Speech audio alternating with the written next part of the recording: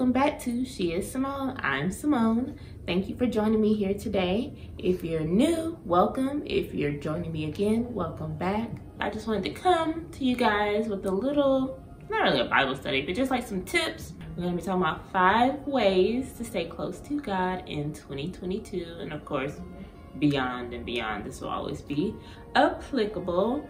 So let's jump right in and get started. All right, number 1 is study the word. Yes, guys, please, in 2022, study your word so you can show yourself approved. But anyway, yes, this is my number 1 ways to stay close to God. I think it's very important. I mean, I don't really know how you can be a follower of Christ if you're not in your word personally.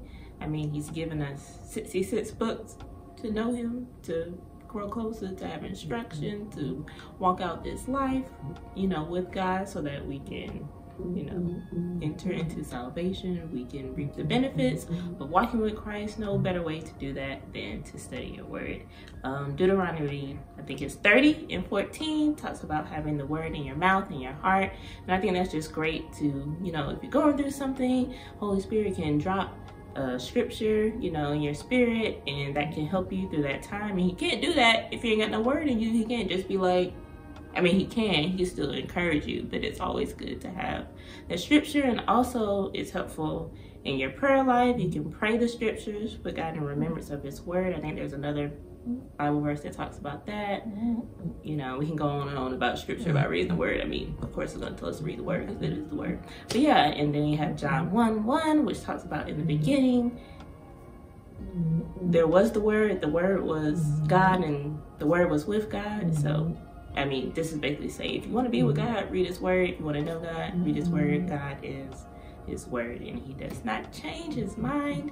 Everything in the Bible is still applicable today. I think there's another scripture that talks about it's alive and active, sharpened into a sword, help you in correcting some behaviors that might not have been so Christ-like, you know, before we came to Christ and was living how we wanted to live. And this will transform you, renew you, all those great things. So yeah, and if you hear anything, we have little Barley here. He wants to be on YouTube as well, so, you know, I have to dedicate some videos to him, but yeah. I think that's mainly everything I wanted to say about studying the word, so we're gonna go ahead and move on to number 2, which is prayer and fasting. Yes, guys, we're gonna miss some meals in 2022. We want to make sure that we're clear on the definition of fasting. That's restraining from food for a certain period of time, whether you do 6 to 6, whatever time that you choose, you need to lay that out before you start your fast. You know, you don't want to be switching it up every day. Oh, well, I got hungry at 12, so now you just fasted at 12 when you set out to do 6 to 6. So you want to set that, stick with it. And you want to make sure that you're praying throughout the day. If you're not praying, then you're just starving yourself, you know. And at that point, just go ahead and eat because it's not going to benefit you. You have to spend time with God in conjunction to fasting. And, you know, you make sure you want to drink plenty of water. And I think it's just important to do throughout the year. That's going to help you to refocus, to get back in alignment. If there's some things, some changes that you want to see that you haven't, it's always good to do a little prayer fasting and see some breakthrough. And yes, so I just wanted to touch on Mark 9:14 through 24 or 28, somewhere around there, when it talks about the disciples when Jesus was still, you know, doing his ministry here on the earth. They had an unclean spirit. Someone came with an unclean spirit and they weren't able to get rid of it. And then they asked Jesus, why could we not get rid of this unclean spirit? And basically he said, some things only go by prayer and fasting. So guys, you have something that won't let you go, that you're struggling with continuously, prayer and fasting, and you will see a breakthrough. Then there's also some other scriptures that talks about how to fast. You have Isaiah 58 and Jeremiah 14 that go into more details about what you should do during your fast. to make sure that you're doing in a way that is pleasing to God. You know, it talks about not going and telling everyone, oh, well, it's me, I'm not eating and praying. Like, that's going to be your benefit. When you're fasting, you want to look as normal as possible. You know, of course, after, if it's so many days, people will start to guess, but you just don't want to be running around, hey, y'all, I'm fasting, because that'll be your benefit. And I'd rather have what God has for me than for people to be like, oh, yeah, girl, that's great. So, yeah.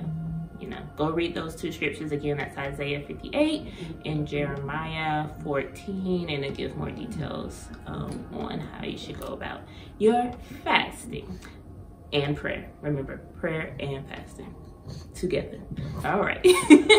So now we're going on to number 3, which is journaling and devotional. So this is not something that I do every day or anything that's like required, but I have found some benefits to it. It's always good to write down things that you've prayed for. You can go back and see how God has answered, because if your memory is like mine, you may forget and you'll be like, oh, I did pray for that, and oh, I do have that now. And then you can be like, yes, Lord, thank you for answering my prayer. And also a devotional is good because it can help you to study the word deeper, and you know, just have that dedicated time or whatever for that, and you can go deeper with God in your devotional. It's here, and I also have brought my devotional that I got from Shanti. She's here on the back. This is her 52-week coloring book journal, and this one's really cool because it has pictures. Let's see, I started coloring one of them. So yeah, you can color it, and who doesn't like coloring? Yes, adults, we still like to color. So that's really nice, and this one is 52 weeks, so it'll get you through the entire year. So I've started so far on week 1, and don't beat yourself up if you skip a week or anything like that, or if you don't journal every day. It's not meant to be a chore. It's meant to be something enjoyable and to help you. So if you find benefits in journaling or a devotional, and it doesn't have to be this one, you can get whatever one you want, something. Even in the Bible plan, like those plans are basically daily devotionals. So you can use something like that on the YouVersion Bible app or whatever it is.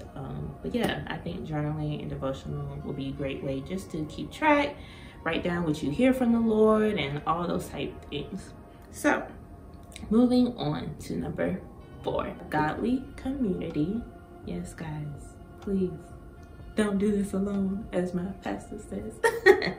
But yeah, godly community is very important because, you know, when you're trying to do something different than what the world is doing, it's always good to have people around you that are also trying to be different, trying to grow, trying to be obedient, trying to live in God's will, and all of those things.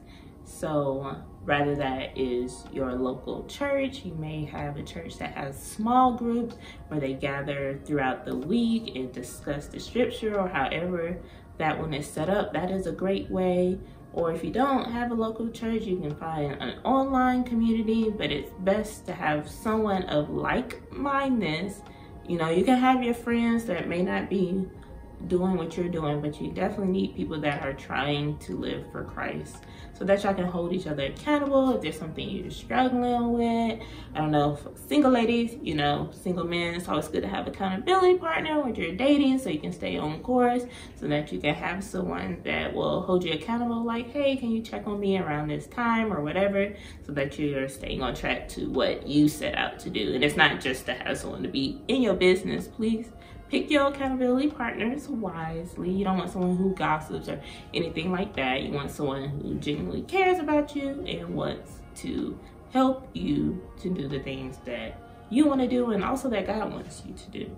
And there's scripture to back this up, of course. And we know that God was in community himself. It was God the Father, the Son, and the Holy Spirit. So if God needs community, so do you. And also found in Hebrews 24 and 25, to have each other to spur one another along in this journey, in this walk. And then you also have Romans 12, 4 through 5, that talks about where 2 or 3 gather, God is in the midst. So you need community. And I mean, there's so many scriptures. It talks about if one falls, if he's alone, who will be there to pick him up. I forget, I think that's somewhere in the Old Testament, if I remember correctly. And you know, the 3-string cord is better. All these things. Basically, get you some godly community so that you don't have to do life alone, that you can, you know, have that accountability, and you can fight the good fight of faith together. And moving on to my last one, number 5, is worship. Yes, guys, spend some time in worship. Praise the Lord so that you can shrink those things, those trials and things don't look so big when you can refocus your mind on worship. And the definition for worship, at least biblically speaking, it doesn't necessarily have to be a song or anything like that. The definition is to bow down before God, prostrate or lay prostrate in reverence to him, lifting up his name. So this doesn't mean just worship on Sunday, which is great, which is a corporate worship, which I love. I always love that portion of service. And then also you can worship God through instrumentals if you know, are gifted that way, or if you like to dance, sing, poetry. There's all types of ways to worship God. I mean, you should really worship God in everything that you do. Everything you should do should bring glory to God. So that is important. Psalms 150 verse 6 talks about everyone that has breath, praise the Lord. And we are breathing, praise God, despite of this virus that's going around. If you have breath, we all have something to be thankful to God for. So worship is important. And also, Exodus 23:25 talks about when we worship God, he blesses us. I don't know about y'all, but I want to be blessed. You want to be blessed. So even as you're blessing God with your words and all those things, he blesses you. So, you know, worship, our God inhabits our praises.